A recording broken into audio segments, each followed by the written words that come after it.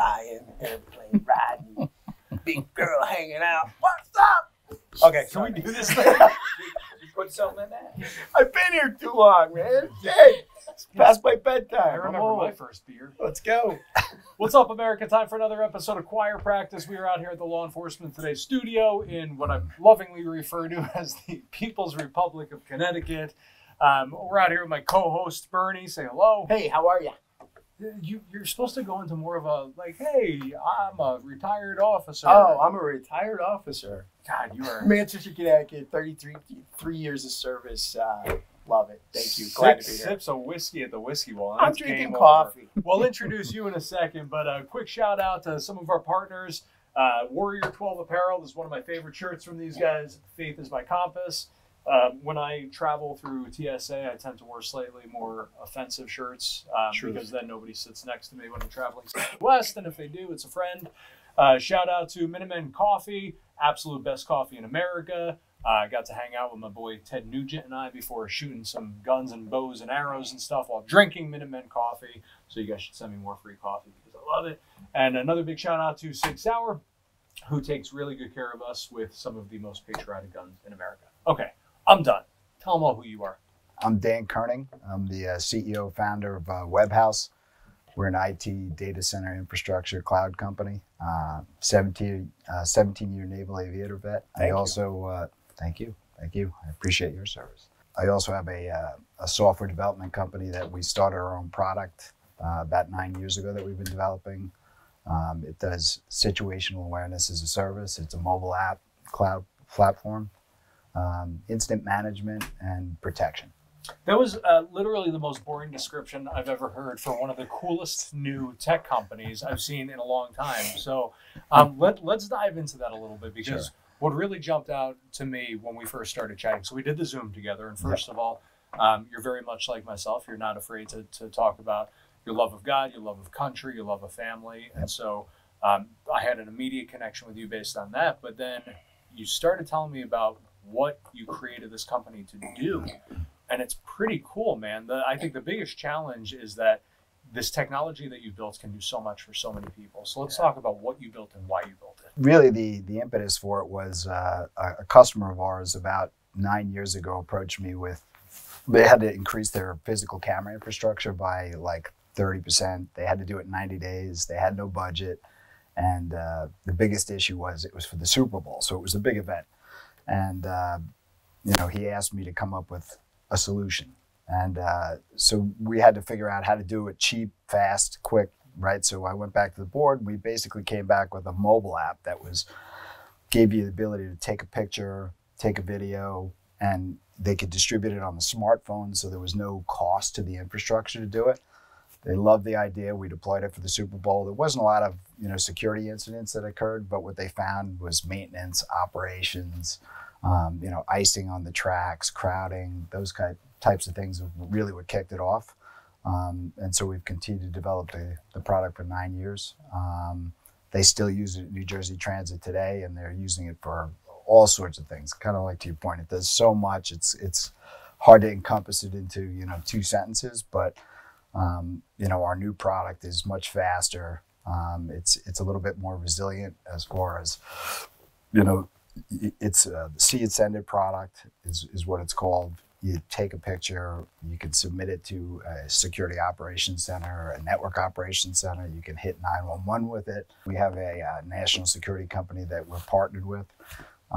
So it's like a personal safety app, but you could distribute it across your campus also. Like you said, it's kind of hard to encompass it in a couple sentences. Yeah. So you've got a kid who's going off to school for the first time. Talk to me about sort of the Overwatch functionality. So we have something called Guard Me. And basically the idea behind it was blue phones on the campus. The idea that if you have something happen to you, that you have to be near a blue phone to actually work it. And what are the odds of that happening, right? And how do you get to them? So the idea is that, you've got somebody that's leaving, let's say the library at midnight, and they're transiting over to the dorm, and, they're alone. So they want somebody to watch them. So they can pull up the application and basically say, hey, I want you to guard me for the next 15 minutes. I'm going from point A to point B. And if something happens to me along the way, I want somebody there with me.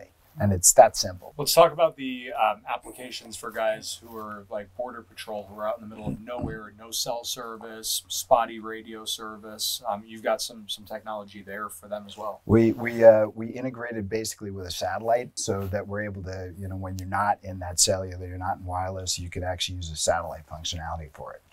So same thing, you can hit a panic button, you can submit incidents, you can, communicate two-way if you have to.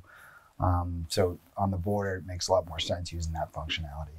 Yeah. We saw it firsthand on one of our first border visits. We went out with the Cochise County Sheriff's Department, and he pulls off to the side of the highway, and he says to my cinematographer, a new guy at the time, this guy Sean, he said, "Hey, just to let you guys know, see this button here?" So yeah, he goes, "That's the button that will unlock all of the rifles." I was like, "All right, roger that." And Sean goes, "Why are you telling us that?" Sean. Yeah. And he said, "Well, because, dude, we're in the middle of nowhere. And so if shit goes south, you are my backup." And Sean gets a little bit nervous. He was like, "Well, what do you mean if shit goes south?" Yeah. He was like, "Listen, we will run code at 120 miles an hour for an hour and a half to get to a call out here." He goes, "People where you're from up in Connecticut, they don't realize because you call the cops and they're there in couple of minutes. Yep. Out here, you call the cops and you've basically had to protect your own property for 2 hours, sometimes more, before they get out here." And so when we went out there and when we were out, on the border with the National Border Patrol Council and those guys, there were a lot of times, because you are in the middle of freaking nowhere. Mm-hmm. There's no cell service. If you're lucky, you're bouncing off of the Mexico antennas. And then even with their radios, it was really spotty out there. And so it's one thing for us to be sitting here in Connecticut where, everyone has access to everything. But in other parts of the country, the middle of nowhere, it's a very different story. So I think it's super cool technology. Yeah, you bring up a good point, too. One of our customers is in Minneapolis. And they were having a big issue with the defund police and the police not showing up in a certain amount of time. They have a battered women facility, I'll call it. And when they would call 911, the police were showing up in the average 3.5, 4 hour zone. And when they deployed our technology, I think it's because our National Operations Center that interacts, right? So it's kind of in between you and the 911 operator. They deployed our technology, and the first incident they had, they showed up in 12 minutes. It helps a lot. Yeah. Well, I think one of the biggest problems that we've had we all hear about the evolution of law enforcement, right? And the evolution of policing. But one of the things that really hasn't evolved has been technology in the law enforcement space. Sure, we see better ballistic vests and shields, and now we see forced alternatives to things like OC because you have cities that are banning it. But in terms of the actual technology, we've seen the private sector, businesses like yours that have stepped up and said, all right, enough. Like, if you guys aren't going to come up with solutions, we're going to do it in the private sector and offer some of these opportunities and capabilities to the law enforcement community. I have a feeling that as the pendulum continues to swing back and crime continues to rise because of the defund the police movement, because of issues with retention of officers, I think you're going to see refunding of agencies and a reinvestment back into technology, because there's really going to be, I think in 2024, that sort of come to Jesus moment of going, oh my God, we can't protect it. We can't keep doing what we're doing. It's the definition of insanity right now. Yeah, absolutely. What is your why? Why do you continue to do this? I think more than anything, it's to your point, right? Which is, between law enforcement officers, the communications are typically very good, but as a citizen, it's not. And things are happening a lot faster these days. And like you said, there's understaffing, everybody's overworked. On the law enforcement side, that as a citizen, you want to, have something that gives you a little bit closer touch. I've got, 3 boys, and I worry about every time they go out, you wonder what's going to happen to them, and the ability for them, to deploy this technology very easily and have somebody watch them or have immediate contact with professionals, it makes a difference. Awesome. Shameless plug. How can people learn more? You can go to visualc3.com right now. That's the name of the website. And, I'm on LinkedIn, social media, and those types of things. you know, Bernie knows the ironic full circle ending of this story, which is that Sean, who almost had a panic attack when he learned where the rifles were, is now a sworn officer. That's right. He quit to go become a cop because he was so inspired by the work that we do at law enforcement today. So kind of a cruel irony, and I know to never drive up in Feeding Hills because I know he's got a target on me now. So, brother, thanks for coming on the show, man. Guys, thank you all so much for watching. Thanks for hitting that share button. God bless you all. God bless America. See you later, Mom. Nice shot, man.